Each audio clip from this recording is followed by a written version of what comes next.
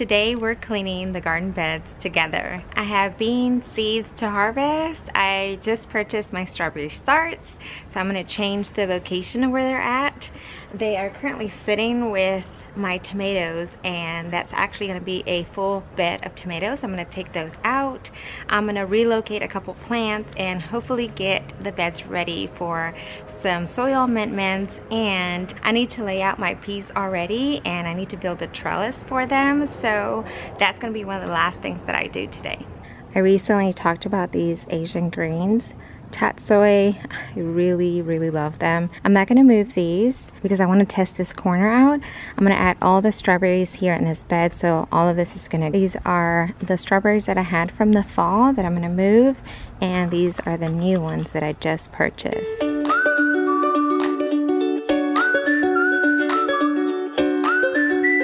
Guess what I just found? Remember I had sweet potatoes here and I put these like too late, but I just put them just to give it a try, and I'm pulling them out and I found a little mini sweet potato. We're gonna do this together. Let's see if we get anything. Yeah, nothing on this one. I don't think that there's a tube. Maybe there is a tuber in here. Well, there was a tuber. Oh, I cut it off. Let's see what's in here. I was gonna have sweet potatoes. Isn't that awesome? You just never know what you're gonna find. This is the dragon's tongue, and I feel some seeds in here. This is a little soft, so I'm not sure if they're gonna be any good if it comes out. I think it's okay. Might be able to save some of these seeds. Look beautiful. I'm not sure what variety this one is, but you see how crispy it is? This is what you really want. And let's open it up. These I'm going to keep separate from the stash that I bought because I'm going to put these in different cells indoors and see if they actually germinate. Let's grab one of these. This is what you want. See how, look, these are black beans. How cute. Over here on the peppers, they have very small leaves and they were not doing really good because the leaves kept getting eaten by the rats. I'm going to harvest all the peppers that these plants have, and then I'm going to cut them back heavily, and hopefully maybe I don't have to repeat these. Maybe they will start on their own. I'm hoping. If not, I will still have some peppers ready. And then we have a marigold here that I'm going to get rid of, and I'm going to cut back this oregano. And I think back here we've got some peppers that didn't do so well, so these are going to completely go. In the very back I've got some blue Victoria salvia that I'm going to cut back just to the very bottom there and see if those will come back.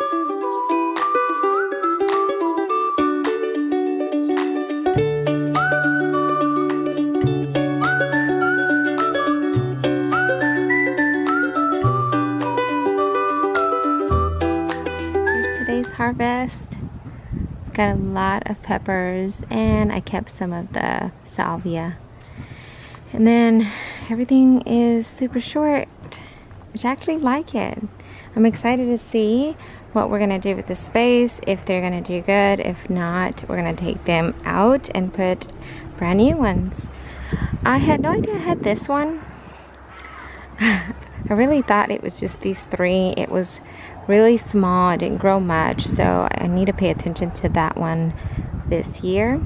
I still have 4, 8, 9. I had one more over here, but it didn't make it, and I will replace it, so I'll add a new one there.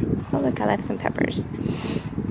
These are my carrots, those are staying there, and then the Victoria Blue Salvia, I cut it back a lot, and maybe it'll come back. Here's a view of my current compost, and it smells really good. Look, I have a friend there that's looking for some food. One thing you want to do is make sure you cut everything back small so it composts much quicker. I'm going to take these down.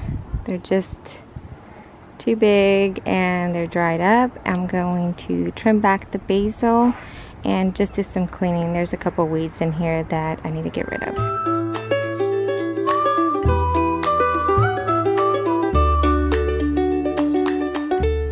I've been holding on to these okras to collect the seeds. Let's open them up. It has some mold though. It's quite a few seeds. I didn't know what this was gonna look like. I just trimmed back the tomato. I didn't want anything hanging over anymore.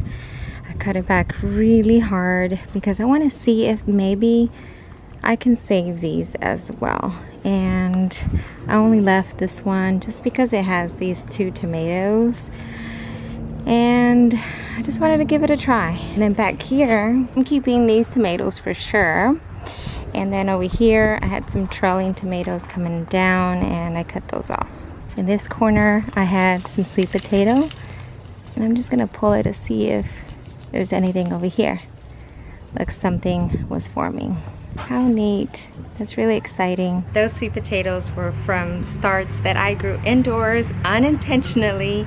I took them off the sweet potato, I put them in a cup of water, and they grew roots like crazy. I just snuck them in the garden, and then I got to find that out. So that was pretty neat. Now we're gonna move on to these beds over here. I'm finally gonna take this one down. Maybe, maybe not. Pretty soon. But I have some zinnias here that are really old. Probably going to move these lavenders soon. Not today though. I'm going to take all that's retired. I'm going to remove those peppers, clean up that vine. Those pumpkins have been there forever, so I'm going to take those out. And then probably remove a lot of the Victoria salvia and all the weeds that are growing in between. Same thing over here.